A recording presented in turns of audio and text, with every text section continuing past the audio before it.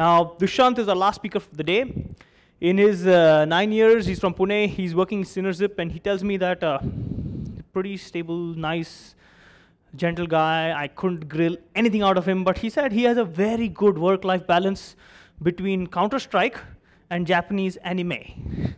So, Dushyant, all yours.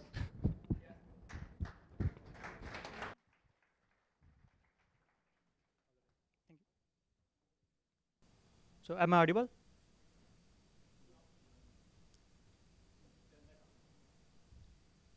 Yeah, it's on. Okay, so yeah, so my topic is comparison of Golang testing frameworks.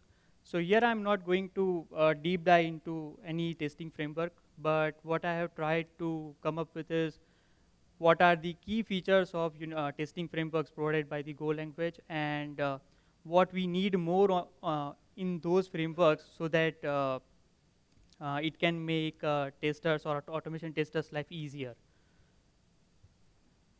So here is the outline. So I'm going to talk about 3 types of testing frameworks. One is unit testing, BDD, and REST API testing framework. And last, I have some statistics about the testing frameworks, which is in the Go versus the non-Golang testing frameworks. So yeah, so let's start with the unit testing frameworks. Yeah, so as we know, unit testing is very much essential, where we scrutinize and we test each and every units of our application independently to just make sure that they are working fine. In Golang, this unit testing is covered by the testing package, and the Testify extension is complements the testing package by providing the assertion and mocking and few other features as well. If we take a look at some key features that is provided by the testing package of Golang, those are the benchmarking, code coverage, and parallel execution. In my this span of 9 years of experience, I have not seen any kind of unit testing frameworks which is providing this benchmarking and code coverage out of the box.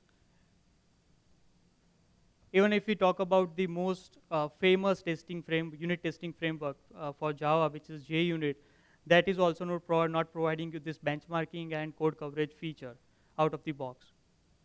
But JUnit is providing some of the features which are then not there in the Golang's testing framework, like test fixtures. Let's say I have some preconditions before executing my test case, how I need to set it up in the Golang's testing package. Parameterized test. I want to send some kind of data before, not kind of hard-coded, but from my some kind of XML file or third-party file, right? So that is not possible, right? As of now, in the testing package.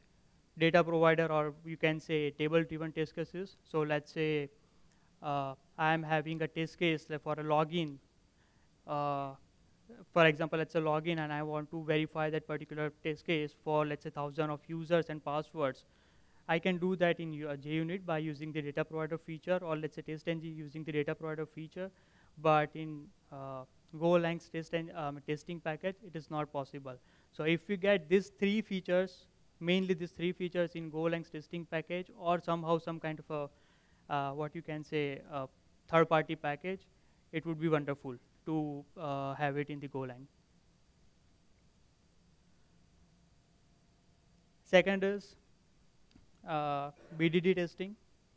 So BDD, as name suggests, behavior-driven development. So here, the development is driven based on the behavior of my application. So my main consideration for my testing or my development is my behavior of my application, how it behaves, and that is my acceptance criteria, right? In Go, we are having a bunch of BDD testing frameworks: Ginkgo, GoConvey, GoDog, GoSpec, GoSpecify. Here I have taken a framework which is Ginkgo and Gomega. So Ginkgo is a BDD testing framework, and Gomega is complemented by providing the matchers and assertions.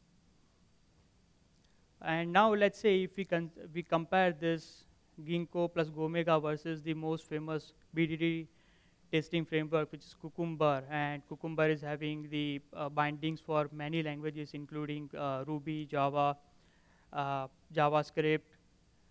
So if we consider this, if we compare this, the major reason or major drawback in Ginkgo plus Gomega is the performance, which we'll see later on as a part of the statistics that I have covered.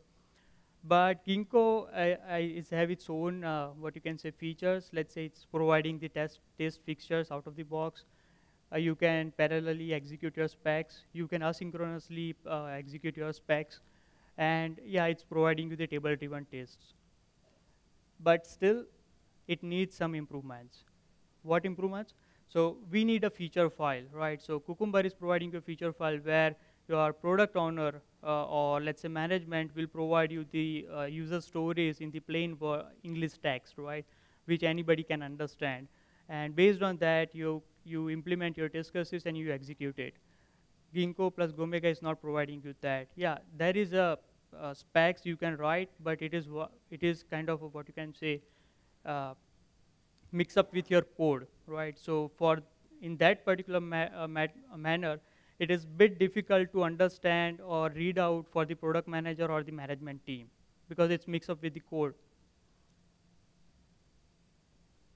Major drawback, no integration with the Selenium for the web testing, right? So for web testing, Selenium is the most, what you can say is the only thing that we can use. I mean, yeah, Qtip is there, but open source or let's say freeware, you can use Selenium is the only one, right? Cucumber is having its own integration with the Selenium, but in Golang, we do have a few, what you can say, Selenium bindings, but that are still not integrated with the Ginkgo or any, or in matter of fact, not any BDD testing frameworks. And whatever Selenium bindings are there as of now, those are not kind of what you can say full-fledged, or still they are in their early stages. And as I said, performance. So that we are going to see later on. Third type is my REST API testing. So yeah, so REST API is nothing but we are testing our application without using the user interface, right? So here my one program will send request to my another server or what you can say program, and that way it will verify that the output that I'm receiving it's as expected or not, right? So Golang is having their own REST API testing frameworks, which is Frisbee and REST-it. So Frisbee is inspired by the JavaScript's REST API testing framework, frisbee.js. And I can say it's very, very simple to implement the REST API test using the Frisbee. Now let's take REST Assured, which is a Java, what you can say, Java testing framework for the REST APIs, and which is famous as well. So if you compare Frisbee versus the REST Assured, right? So there are few improvements which we needed in the Frisbee, but Frisbee is having their own kind of a features, which is Frisbee is covering all the basic, what you can say, HTTP methods like put, get, post, put, patch, delete. I mean all the CRUD operation basically. It provides the assertion. So unlike the two earlier frameworks, which is unit testing framework and BDD testing framework, where we need a separate library for my assertion or matchers, here it is not the case. So Frisbee it's inbuilt providing you the assertion and and matchers. Frisbee is having its own what you can say JSON and XML parsers. So you do not have to rely on third-party XML parser or JSON parsers to parse your response and to validate your expected result. But it needs the improvement, right? So what we need is, we need a BDD style of testing, BDD style which needs to be included in the Frisbee. Then it would be what you can say a better thing to have. Another thing is we do not have any kind of a continuous integration for Frisbee, right? So if we talk about the rest assured, I can combine it with any kind of the continuous integration tool for say Jenkins, but Frisbee we are not having that. In, on the other hand, Frisbee.js, from where we got this Frisbee for the Golang, it is having its own kind of a method where we can generate the JUnit XML reports, and we can integrate it with the this continuous integration. But here we are not having. And yeah, again, the data provider or table-driven test, right? So as I said earlier, if I want to test my same test case with multiple data or set of my data, here we are not having that particular provision. So if we got it, then it would be good. Yeah. So far, so now we have looked at the three frameworks, or what you can say, three type of testing frameworks in Go plus non-Go languages. I have created kind of a simple, what you can say, test suite. It's not kind of a complicated. It's not checking any kind of what you can say concurrency. Nothing. It's a simple sequential test cases, just to check that okay how my Go Golang testing frameworks performance in terms of the execution time and nothing else, right? So I have implemented a scenario where I have to provide the three sides of, or what you can say, dimension of three sides of my triangle, and based on the calculation, it will give me, okay, what kind of a triangle it is. It's a equilateral, scalene, or isosceles, right? And I have executed this test case on my 6 frameworks, which is unit testing for testing plus testify versus JUnit, BD testing Ginkgo versus Cucumber, and REST API testing in Frisbee against the rest assured. So each run consists 100 test cases, 100 test cases for Go and 100 test cases for non-Go. And I have executed the same suite for 10 times, and I have measured the time. So all the timings are in the seconds. So as you can see, my testing plus testify is way better than the JUnit. Same the REST API, I mean Frisbee, so which is also a way good than the REST Assure in terms of the execution speed. But Ginkgo plus Gomega, it's still lagging in with compared to Cucumber. So, yep. Thank you.